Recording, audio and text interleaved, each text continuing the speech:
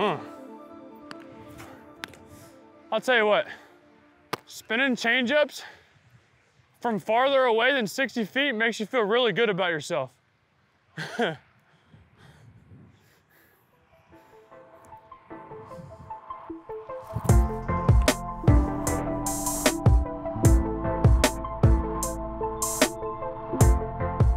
So this is dinner for tonight.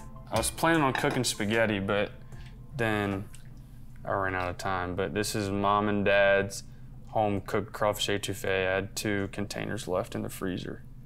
So hopefully it's pretty good.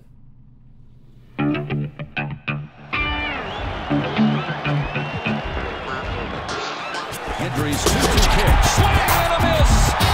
Gavin Guidry fired up as he should be. Oh, strike 3! Hello, Lake Charles and Gavin Guidry. The freshman right-hander, Gavin Guidry, is 4th punch-out in relief on the night. For me, competing is probably the most fun thing to do on the planet. Like, with literally anything and everything. Like, there's times that we'll be over here at the house and me and Garrett will just like cook steaks, and it's like we'll have like get our girlfriends like taste a steak to see who's tastes better. Like, everything is just competing, and everything is to do things the best and to be the best at what you do.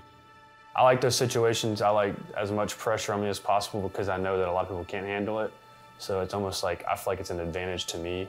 If you view it that way, if you view pressure as an advantage, I feel like it's going to become an advantage because most people are afraid of it. There's some guys who get their confidence in their preparation. Some guys get their confidence from other people. For me, I would say just having a strong support system. You know, people around you, your family, your friends, the guys that you can really go to every day. And you know that if you need someone to talk to, if you need anything at all, you have that. That's kind of, I would say, what drives me. I can come off as, you know, cocky a little bit sometimes, but whenever you get to know me, you realize it's a lot more about just feeding myself positivity, and it's a lot more of just making sure that I'm in the right mental state to go out there and, you know, do what I need to do whenever it's my turn. Having a catcher that really like understands you and like knows what makes you tick and just what gets you going, and like how to, I would say, how to handle you and just keep you in a rhythm is really important. It's probably their main job, is just understanding the pitcher. Our catchers are really, really good at it.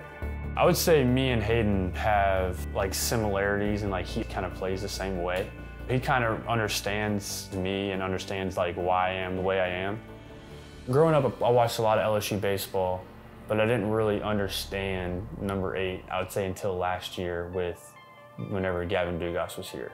Obviously now it's Travinski too, but whenever I came in, I thought it was a lot more of just, you know, like it was signified who the leader was just for kind of the outside, but I feel like it's a lot more for the inside than anything else. Like, you know, you're number 8, and if everyone looks to you to lead the team and show everyone how things are supposed to be done, and Travinski's done a great job of that.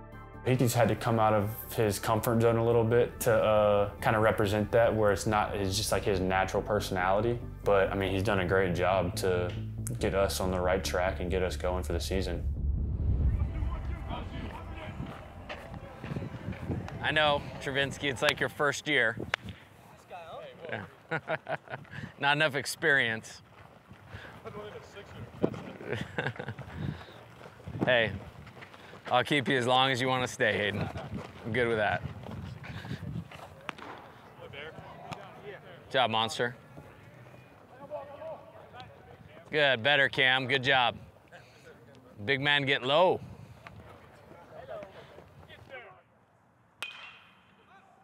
Yeah, Jones. Ball game. Purple wins. Good job. Throw the water on somebody. I love it. I love it. Hey, let's go. Bring it up. Good dinner tonight. Good rest. Get your homework done so you can dive into this weekend ready to compete. And we're playing these 4 days in a row because the first 2 weekends of the year we're playing 4 days in a row. So mentally and physically, we're conditioned for it. Okay. Everything is preparation for something. So there you go. Okay. Let's keep doing it by design and get better this weekend than we were last weekend. We good, Jared? Yes, sir. Okay. Let's get a break. Good job today. LSU 1-2. 1-2. LSU. Ball.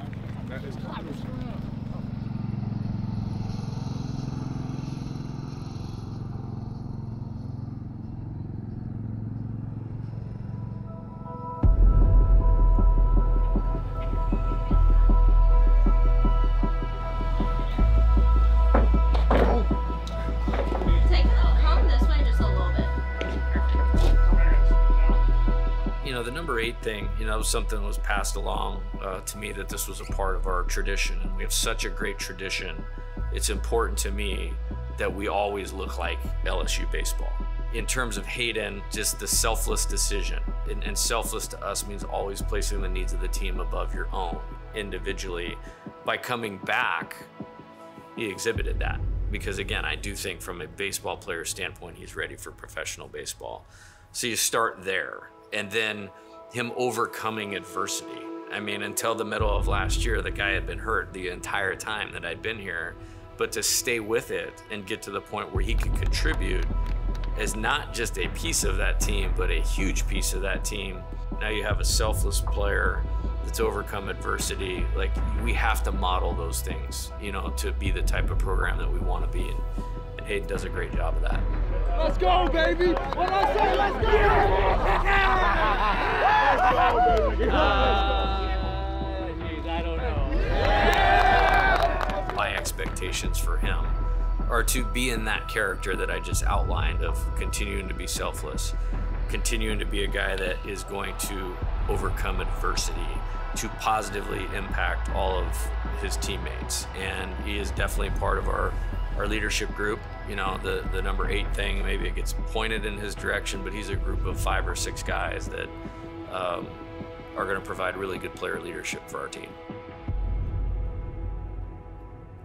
Angus, come here. Stop being weird. Come here. For whatever reason, he doesn't like the camera. Come here. You're fine. Come here. You're fine. Come up on the couch. Come on. There you go. There you go. I think someone used a metaphor the other day. It's like when you're climbing Everest, you usually have guides.